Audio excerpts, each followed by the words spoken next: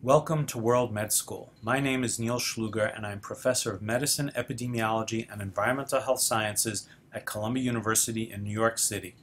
This lecture will cover principles of therapy of multidrug-resistant tuberculosis.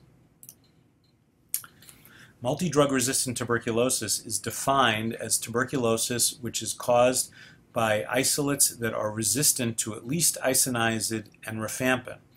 Approaches to the treatment of multi-drug-resistant and extensively drug-resistant tuberculosis include tailored drug regimens, the use of directly observed therapy, and in select cases, resectional surgery.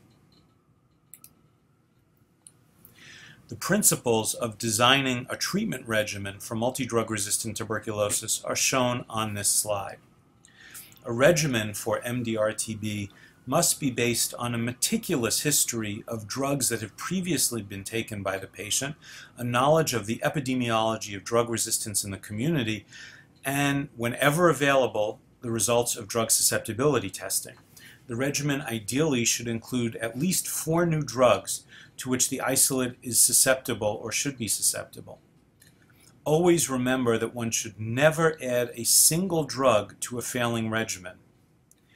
I consider directly observed therapy essential in the treatment of drug-resistant tuberculosis. Surgery can be considered anytime there's resistance to isoniazid, rifampin, and streptomycin, although the availability of surgery obviously varies quite widely around the world. Treatment should be continued for 18 to 24 months after sputum cultures have become negative, and whenever possible, consult an expert in the treatment of multidrug-resistant tuberculosis. Drugs for the treatment of MDR-TB include those shown on this slide, the so-called second-line parenteral agents, injectable agents, kanamycin, amikacin, and capreomycin, the quinolones, including levofloxacin and moxifloxacin, which are the most active, oral second-line agents such as ethionamide, prothionamide, cycloserine, taurizidone, and para-aminosalicylic acid, or PAS, and then so-called group 5 drugs, which have varying activity and often severe side effects. I will comment in a little more detail about the use of linezolid later on in the lecture. World Health Organization recently revised its guideline for the management of MDR-TB and stressed these general principles. Rapid drug susceptibility testing for isoniazid and rifampin resistance, or at least at a minimum rifampin alone, is recommended over conventional testing or no testing at the time of the diagnosis of TB, obviously subject to available resources. The use of sputum smear microscopy and culture rather than microscopy alone is certainly recommended for the monitoring of patients with MDR-TB during therapy. In the creation of drug regimens, the revised WHO guidelines include these important principles.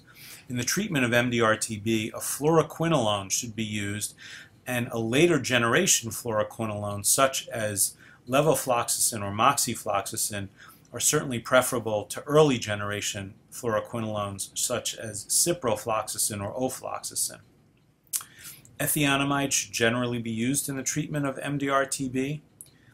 And in general, 4 second-line agents which are likely to be effective, including a parenteral agent, should be used in the intensive phase. Pyrazinamide should generally also be included in the intensive phase of treatment, that is, the phase that's used until sputum culture conversion. So that regimens should include at least pyrazinamide, a fluoroquinolone, a parenteral agent, ethionamide, and either cycloserine or para-aminosalicylic acid if cycloserine cannot be used. Group 5 drugs may be used but are not included among the drugs making up standard regimens for MDR-TB. In the treatment of patients with MDR-TB, an intensive phase of at least 8 months duration is recommended. A total treatment of duration of at least 20 months is recommended in patients without any previous treatment for MDR-TB. Outcomes of medical therapy for multidrug-resistant tuberculosis can be reasonably good and can approach 85% treatment success in selected cases with close monitoring and aggressive treatment, as is shown on this slide, which summarizes a variety of series of treatment for MDR-TB. In other series, however, treatment outcomes have not been as good and mortality rates have been appreciable. I would like to comment specifically on a few newer drugs that are used in the treatment of MDR-TB, including linezolid. Linezolid belongs to the oxazolidinone class of antibiotics. It's generally used for the treatment of gram-positive infections, although it has good in vitro activity against Mycobacterium tuberculosis with fairly low MICs. On the other hand, linezolid is extremely expensive and in general will be beyond the ability of many TB programs in terms of its cost. On the other hand, because of its activity, it has been used in cases of extensively drug-resistant TB, and I would like to review that experience. The usual dose for the treatment of gram-positive infections is 600 milligrams twice a day, but for TB, because of side effects and the duration of therapy, the dose is often lowered to 600 milligrams once a day or even 300 milligrams once a day. Cures have been reported in a number of patients in which linezolid has been added to a regimen for multidrug resistant tuberculosis, but the use of linezolid certainly does not guarantee treatment success. Serious adverse events are common with linezolid. Neuropathy, peripheral neuropathy, which may not be reversible, is common, as is bone marrow suppression and anemia. And many patients will have these side effects.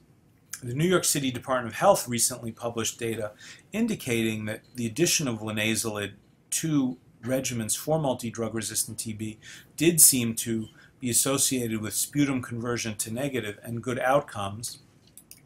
But recent data from Cliff Barry and others looking at the use of linezolid in MDR-TB, while confirming its beneficial effect in many patients, also confirmed the high frequency of serious side effects. In patients who received just 300 milligrams once a day of linezolid over a long period of time, at least 60% had serious side effects, and in patients receiving 600 milligrams, at least 80% had serious side effects. The past several years have seen the development of several newer drugs for the treatment of tuberculosis. Most of these are still investigational, but I would like to comment on one which has recently been approved by the Food and Drug Administration in the United States for the treatment of multidrug-resistant tuberculosis. That drug, originally called TMC-207, now called bedaquiline, has been made available for the treatment of MDR-TB. Bedaquiline represents a novel class of drugs known as ATP synthase inhibitors for the treatment of MDR-TB.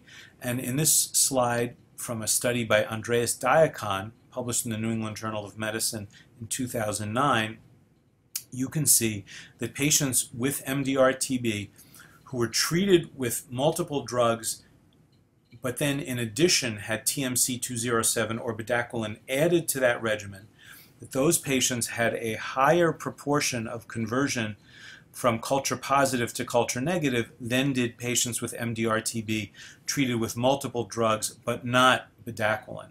And that's shown on this slide. Further studies conducted by the pharmaceutical company Janssen that is developing this drug confirm this. Patients with multidrug-resistant tuberculosis who received a cocktail of drugs, including bedaquiline, had a higher rate of conversion from sputum culture positive to negative than did patients treated without bedaquiline. However, in these trials that were conducted by the company, it was noted that there was a greater number of patients who received bedaquiline during MDR-TB treatment who died than patients who did not receive bedaquiline.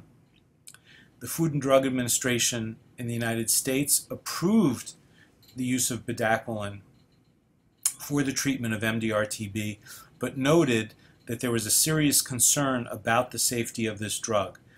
At present, the drug should be used quite carefully and in consultation with experts in the treatment of multidrug-resistant tuberculosis. Surgery certainly has a role in select cases of multidrug-resistant tuberculosis. This slide shows the results of several surgical series conducted around the world where surgery was adjunctive therapy to multidrug-resistant TB, and you can see that in several of these series, treatment success rates combining medicine and surgery were quite high. In considering selection of patients for surgery, what are the important factors? First, as I mentioned before, patients should have a low likelihood of being cured with medicine alone. So surgery in general should be reserved for multidrug-resistant tuberculosis patients whose TB really can't be expected to be cured with drug regimens that are available. So patients who begin with resistance to isoniazid, rifampin, streptomycin, and additional agents might be considered for surgery. Beyond that, patients with localized disease, where the surgeon can really remove all of the apparent disease, are good candidates for surgery. Patients should have good nutritional and overall medical status. There should be availability of drugs for medical treatment post-surgery, as surgery alone is not curative, and there should be an experienced and willing surgeon. These chest radiographs are an example of a patient who was treated with surgery. The radiograph on the left shows bilateral upper lobe cavitary disease. This patient had TB resistant to isoniazid, rifampin, and streptomycin, amikacin, and kanamycin. In this patient, both upper lobes were resected simultaneously by a very talented and experienced surgeon, and you can see on the right that the patient had an excellent outcome. Drug therapy was continued for 18 months after surgery, and ultimately the patient did well. Overall then, the treatment of drug-resistant tuberculosis is in many cases successful, although it's difficult. I think these are the important points to take home from this lecture. The treatment of MDR-TB is very complicated and often multimodality. It's expensive. The second-line drugs are difficult to get and expensive, and ensuring an adequate drug supply is critical for patients if they will have a successful outcome for multi-drug-resistant TB. MDR-TB has high morbidity, both from the tuberculosis itself and from the therapy used to treat it. The second-line drugs, as I mentioned, have considerable side effects. Mortality is appreciable. Patients will die from MDR-TB, and that's why early and aggressive treatment is really critical. I consider directly observed therapy essential in the treatment of multi-drug-resistant tuberculosis. Many patients will have only one real chance at cure, so a well-designed regimen given to a patient on a daily basis in a supervised setting is really the best approach and presents the best opportunity for a good outcome. Expert consultation should be sought in all cases. The guidance of an expert is important because the drugs used to treat MDR-TB often will be unfamiliar to practitioners, will have many side effects, will be difficult to monitor, and for those reasons, expert consultation is really required. If all of those things can be put into place, good outcomes can be achieved in many cases and should be the expectation for most patients. That concludes this lecture on the principles of therapy of drug-resistant tuberculosis. Thank you very much.